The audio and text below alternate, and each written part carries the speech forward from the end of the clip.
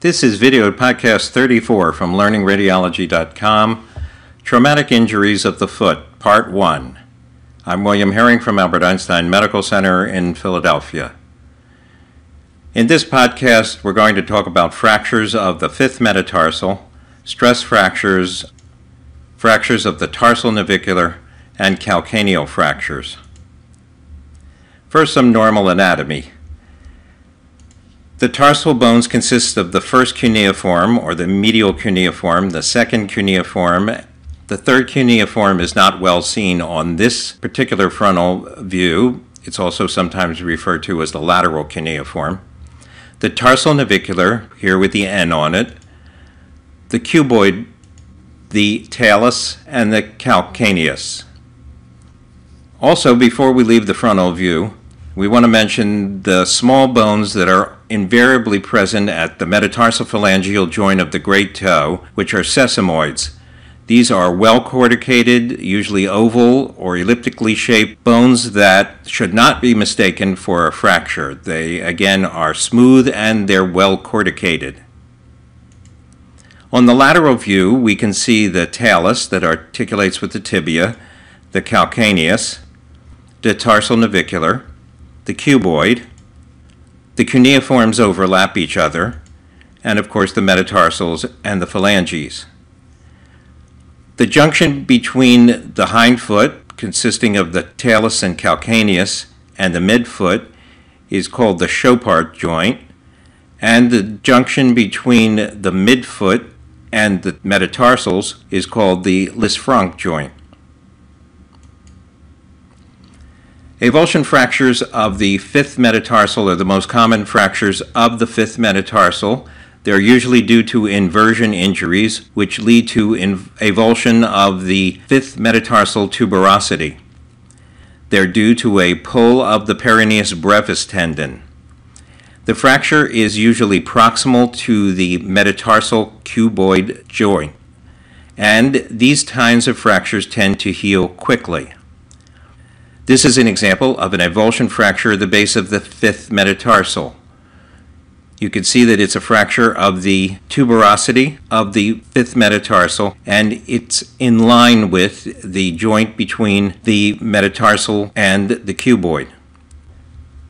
I wanted to make sure here that you don't mistake what is a normal apophysis found in the feet of growing children with a fracture. The normal apophysis at the base of the fifth metatarsal is oriented longitudinally, whereas fractures at the base of the fifth metatarsal are almost always oriented transversely.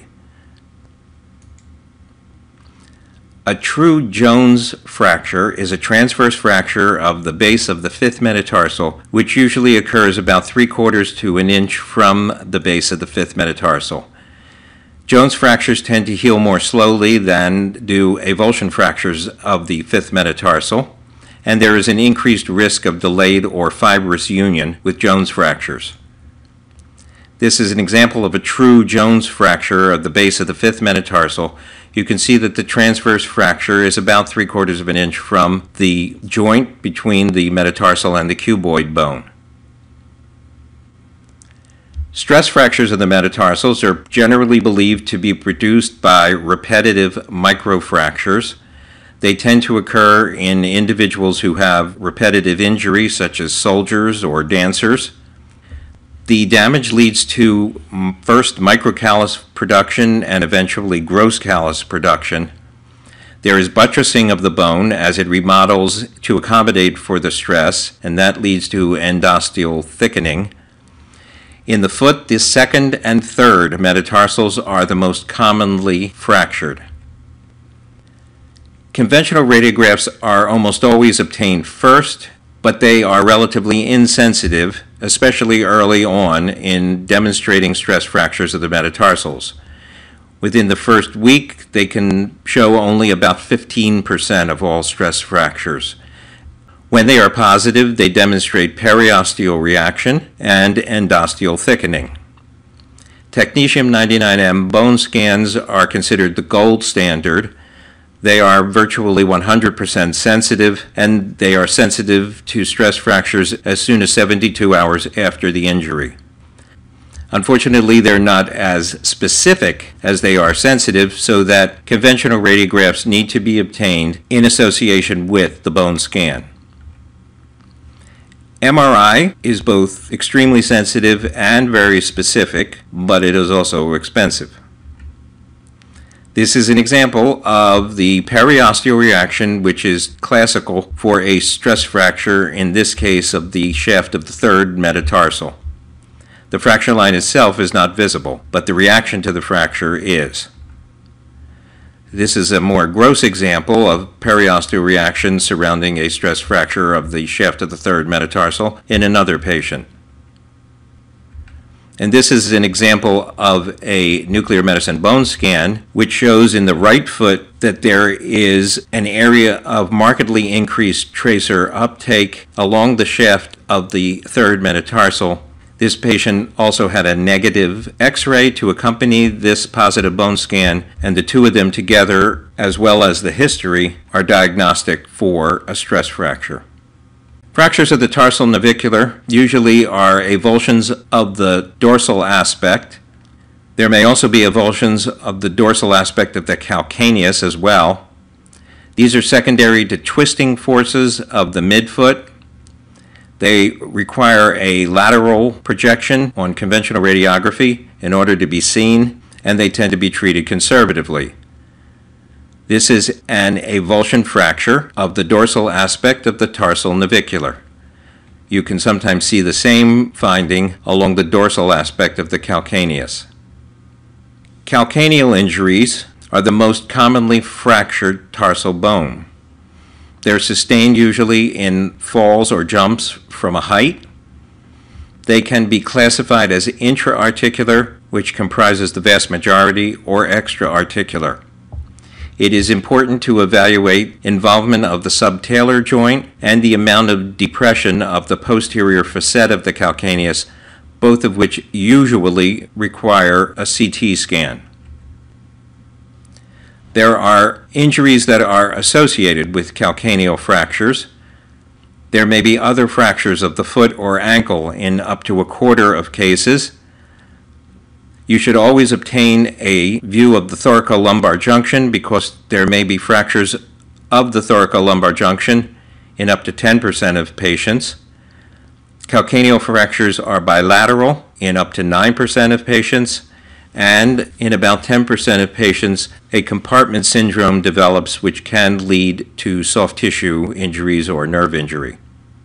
These are the landmarks on the superior aspect of the calcaneus, which enable us to measure Bowler's angle, which is an important angle in determining the degree of depression of the calcaneus.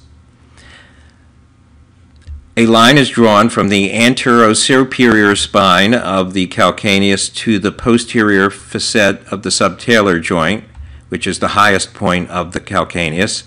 A second line is drawn from the posterior facet of the subtalar joint to the posterior tuberosity of the calcaneus, on which the Achilles tendon inserts.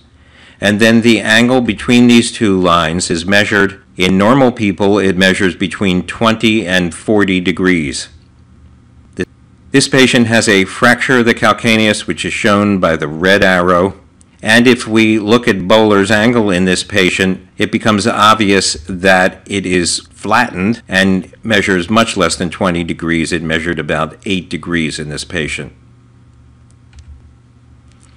Here's a patient who has a fracture of the calcaneus in which Bowler's angle is 0 degrees. The fracture of the calcaneus is a comminuted fracture. And as importantly, this lateral reconstruction from a CT of the thoracolumbar spine shows compression abnormalities of both L1 and L2 associated with the fracture of the calcaneus.